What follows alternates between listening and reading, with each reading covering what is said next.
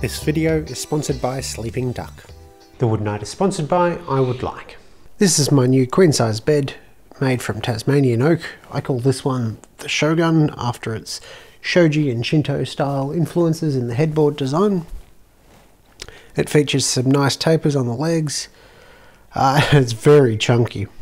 This video is going to be more entertaining than educational, I suppose, being the standard sort of 10 to 15 minute video that I do.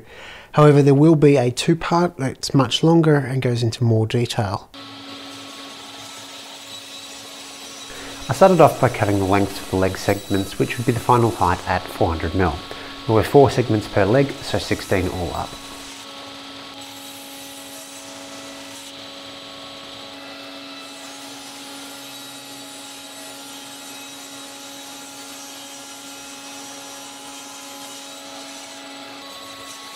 Next, 2 of the segments per leg needed a notch. Half the notch was cut on the table saw as it was an important reference surface, and the other half on the bandsaw.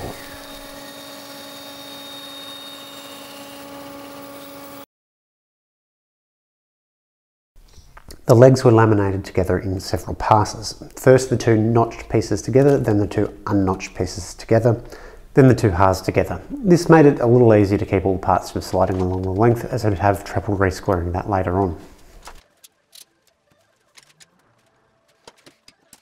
To cut the dual tapers on the legs, first I cut the meeting point as a cross cut on the bandsaw.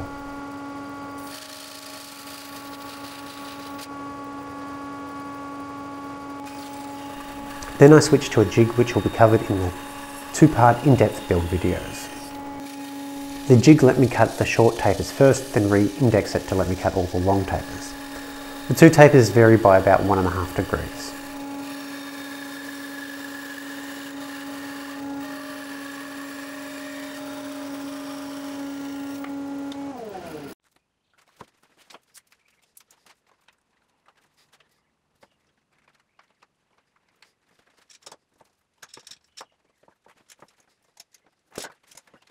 After cleaning up the cuts, the headboard and footboard rails were glued into the legs.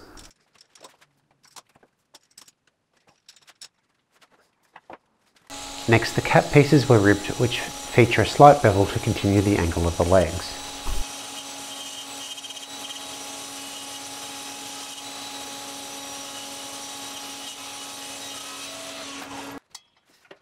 That same angle was taken to the miter saw, and the headboard and footboard cap pieces were cut to length. The side rail cap pieces do not get this bevel.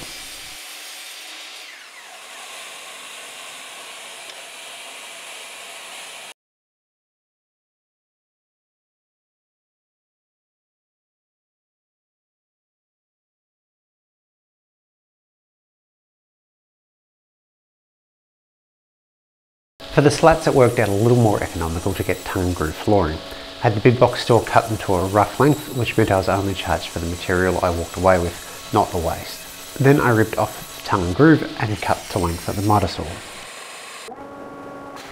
To secure the slats, I took another board and, using the dado stack in my crosscut sled, I nibbled away the waste.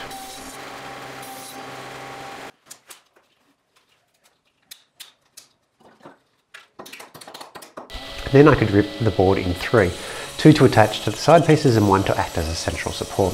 This way all the notches lined up perfectly.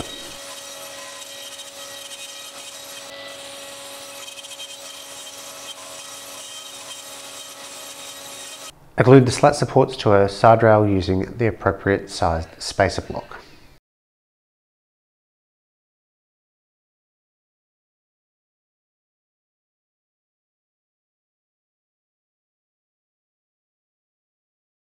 To attach the side rails to the headboard and footboards, I'm using an Australian invention, the Maxi-Lock bed brackets.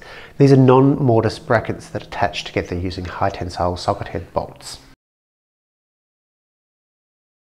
The placement for them is fairly fiddly, but with some careful measurements it goes together fairly smoothly. On the rail side it's fairly straightforward. A simple fence held it in the correct position while I drove the screws.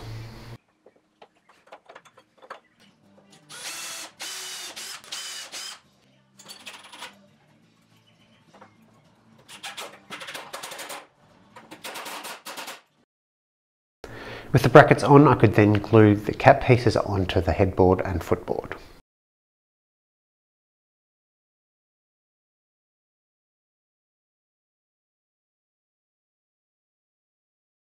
I want to take a moment to talk about this video's sponsor, Sleeping Duck. Sleeping Duck are a new Australian startup solving the common problems of the mattress industry. Rather than producing 50 different models that you get to try and install for maybe 5 minutes at a time, Sleeping Duck focus on making one great mattress. You just choose the firmness. Rather than trying it in store for 5 minutes, you take it home, sleep on it for 100 nights, and if you don't like it, they'll organise to take it away. One really cool feature is it's the only modular mattress in the world. Say you choose the wrong firmness when you have your 100-day trial. Normally you'd have to replace the whole mattress, right? In this case, nope, you just undo a zip here, you take out this firmness layer, and you can replace that at home. You also don't have to have an enormous, chunky, heavy bed frame like the Shogun. The mattress has been designed so it'll work on any bed base or trundle base, that sort of thing.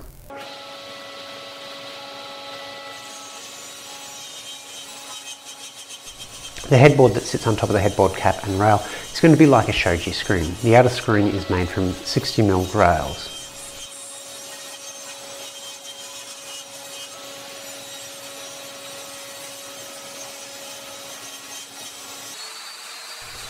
Initially I was going to do traditional mortise and tenon construction, but due to time constraints I opted to go with the domino. Check out episode 70, Mortise and Tenon Coffee Table, if you'd like to see how to do it the more traditional way.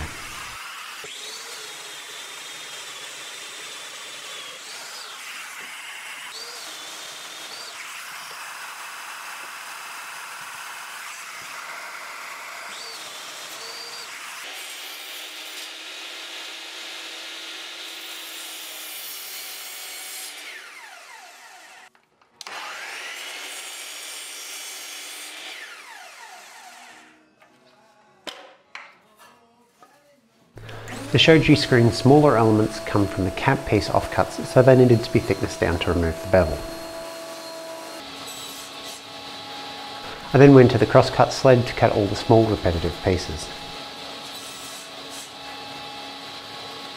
Half laps can be used for the joinery to attach all the screen pieces together. At about 13.5mm, it was easier just to do 2 passes with a 1/2-inch dado stack using a metal rule as a spacer.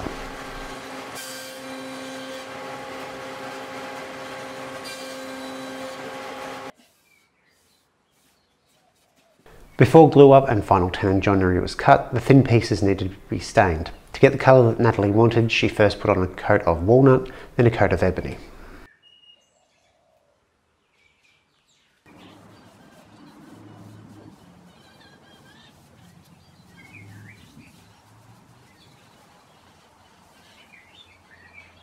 The smaller vertical pieces are dominoed into the frame, while the longer horizontal pieces are just glued into the half laps.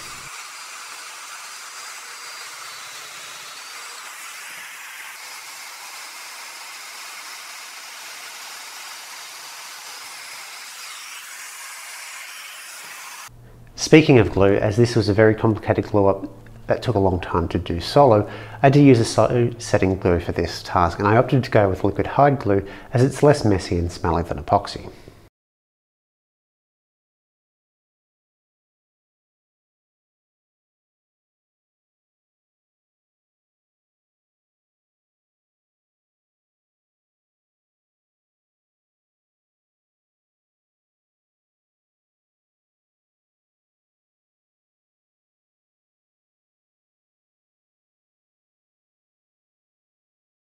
The headboard is going to get a torii gate-like headpiece, which was cut from offcuts as well.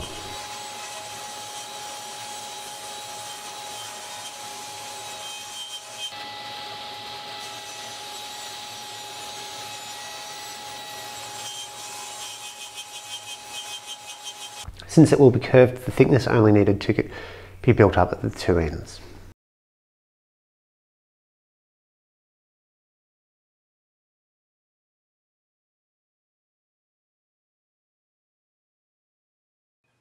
I then traced the half curve we wanted onto a thin piece of plywood to act as a template and cut it on the bound saw.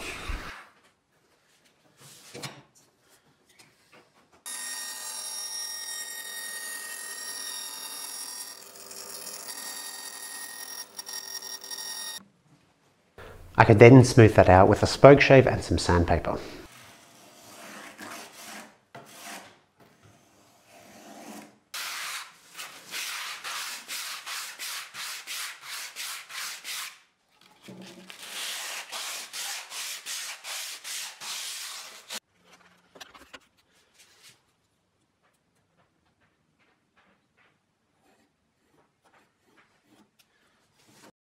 Using my template, I could trace that onto the actual workpiece by flipping it over to get both halves.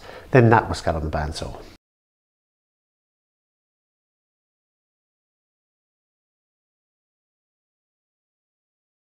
Again, I used sandpaper and a spoke shave to smooth out the bandsaw marks, then laid out the curves. I used a spoke shave to knock off the corners, then a rasp to refine the curves.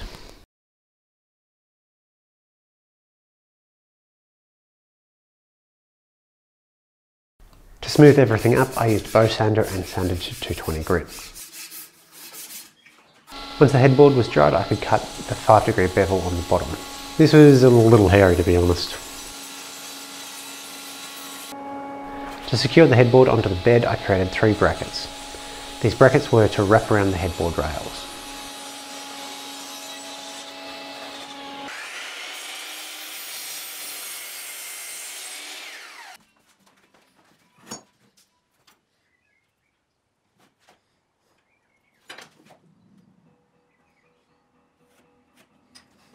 To cut the tapers on the brackets, I used my taper cutting jig from episode 60.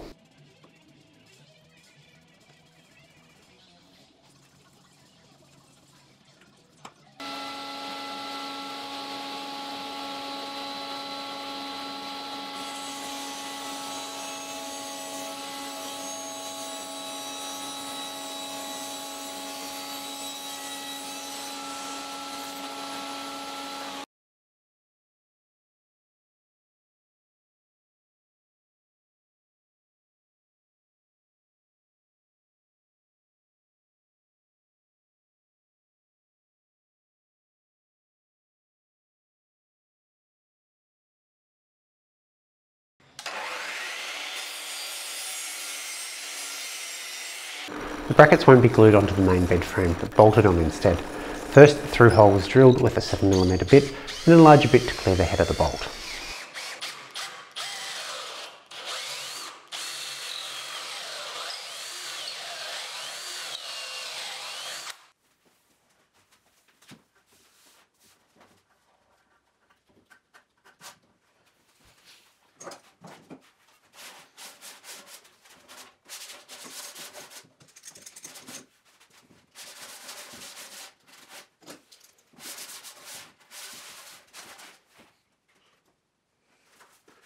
Once the brackets were glued onto the screen, I could then put it on the headboard piece and use a drill bit to mark out where I needed to drill for the threaded inserts.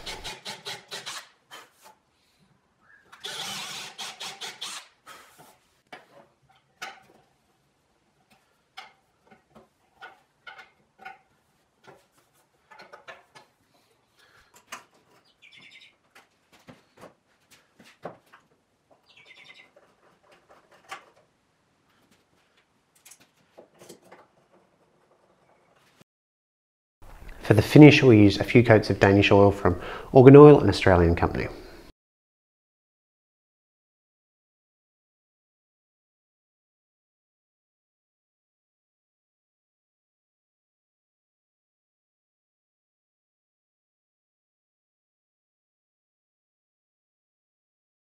Assembly is pretty straightforward. All the bolts use the same size Allen key, and having the ball-headed Allen key made it really quick. Having a cat help, however, did not make it go any quicker. I didn't show the brackets for the central rail or the extra foot, but they'll be in the extended video.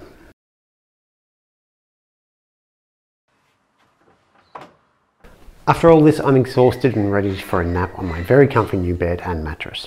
Thanks for watching.